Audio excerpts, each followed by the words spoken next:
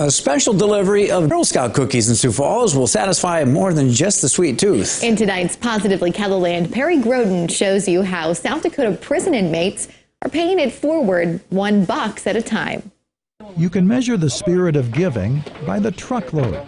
These South Dakota prison inmates are loading up hundreds of surplus cookies donated by Girl Scouts Dakota Horizons in a shipment bound for the penitentiary. I order tag-along and Samoans. The inmates will be able to eat the cookies in their cells.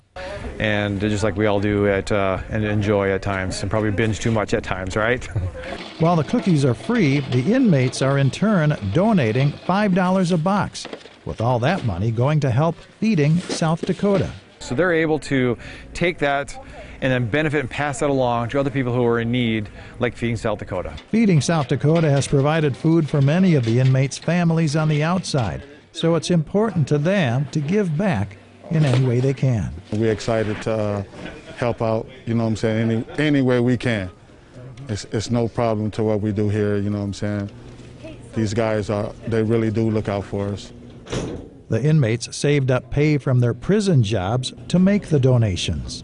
We look forward to spending much as we can. There's a lot of guys that spend 40, you know what I'm saying, so it's all good.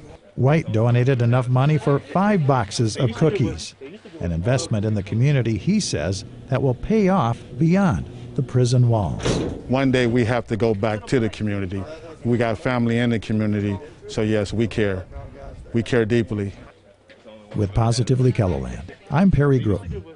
Prison staff are also receiving the cookies as part of the upcoming National Correctional Officers Week. The most popular cookies among the inmates are, of course, the Samoas, Tagalongs, and Thin Mints. Love the Thin Mints.